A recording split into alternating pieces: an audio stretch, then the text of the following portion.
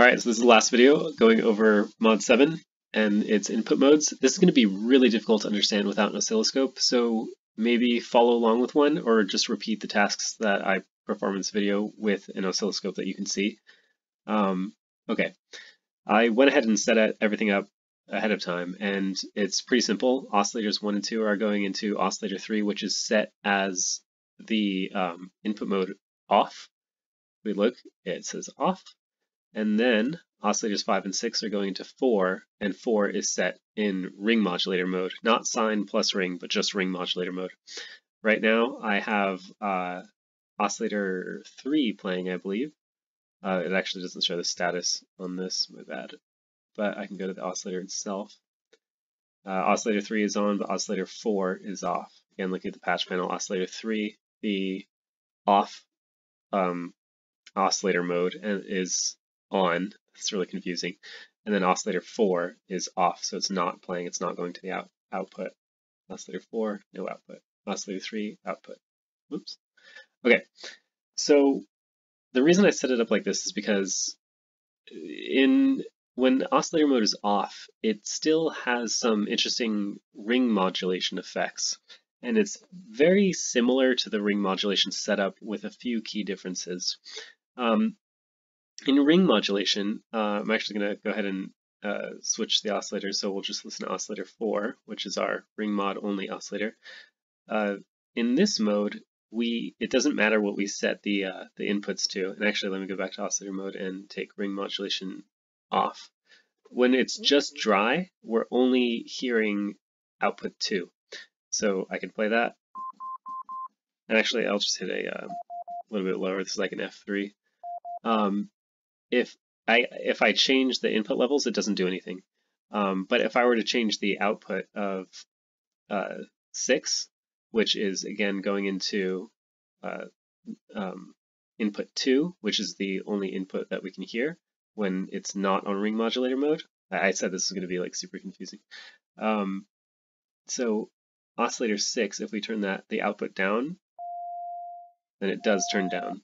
That's because we're doing it on the oscillator output and not the inputs, which wouldn't even matter if we changed the input level, because it's just as if it's just going straight to the ring modulator. And again, this diagram is wrong in the editor, but it's right on the face of your Kronos. Yeah, so if we, I'm kind of recapping the ring modulator. Because to show you what it sounds like with let's put that on dry, with oscillator mode on off, it's the opposite. I believe we only hear input 1, and I should have explained earlier that input 1 in both instances is lower. So I have oscillator 1 going into the input of oscillator 3. And then I have oscillator 2 going into the to the second input of oscillator 3. Again, the patch panel might make it easier to see. So 1 is going into input 1 of 3, 2 is going to input 2 of 3. But with oscillator mode off, we only hear input 1. Oh no, we hear both inputs, my bad. See, I get kind of forgetful. There's so many small details about this. So yeah, we'll hear a mix of both. So when I play a note, see we hear one higher one and one lower sine waves. They're both sine waves. Higher sine wave and lower sine wave. And one is just let's see, that would be the second harmonic is an octave, and then a fifth, and then another octave. So this is 2 octaves higher, I believe, than oscillator 1. So we have the ratio on 1 for oscillator 1, and oscillator 2 is 2 octaves higher, because this is just harmonic series. Yeah. So we do have control over the inputs for the input levels of 1 and 2. For oscillator 3. So this would be the input from oscillator 1. So we're just hearing that higher oscillator 2, and this would be the input from oscillator 2. So if I turn this down, we'll just be hearing the lower oscillator 1. Nice. So now things get even more tricky. If we put ring mod, if we crossfade to ring mod mode, we'll hear the regular ring mod sound, but we'll also hear, again, this is where an oscilloscope would really come in handy. We'll also hear the dry sound as well. So it's almost like an AM mode. If we're doing ring modulation on 50/50, we would be hearing, I believe, the carrier and the modulator in the output, as opposed to just the ring modulated sum and differences that we hear from the ring modulation. So yeah, let's just hear what that sounds like.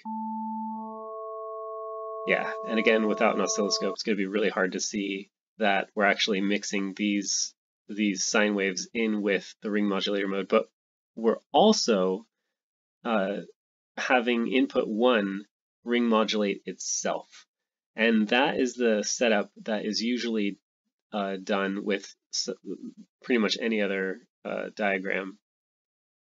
Yep, with every other diagram, except for ring mod mode, which again, it's the wrong diagram on here. But if you look on your Chronos, you'll see that input 1 goes straight to the ring mod and input 2 goes straight to the ring mod instead of this setup that you see here. And in fact, this setup is very much what it looks like if you just have it off. So even though this diagram doesn't show any connections, what's really going on is input 1 is being summed with input 2. It's going to a ring modulator, and then input 1 is also acting as the modulator to the ring modulator. And if I were to turn off input level 2, then we would hear input level 1 an octave higher, because that's what happens when you have something ring modulate itself. I mean, explaining the physics of that is kind of difficult, but yeah, basically if you have something, increasing its own volume, it's going to be you could think of like the velocity of the waveform going twice as fast and going then, how do I explain this? So here's dry and here's wet. And no matter which note I play, it would be exactly an octave higher. Yeah, so again, getting into the nitty-gritty details of the physics of sound is just, it's out of the depth of this tutorial. Yeah, so again, ring mod mode is actually ring modulating the input 1 and 2, and also input 1 with itself, and you're hearing them all as if it's AM mode. And that's the best explanation that I can give. This is going to take a lot of tinkering on your own, so you can really see the details again, looking through the spectrum analyzer. Yeah, if I said oscilloscope earlier, that wouldn't be much help. You're obviously going to want to be able to look at the individual sine waves through a spectrum analyzer. So good luck on figuring out the routing of oscillator mode off. And thank you for watching this little series on Mod 7. Take care.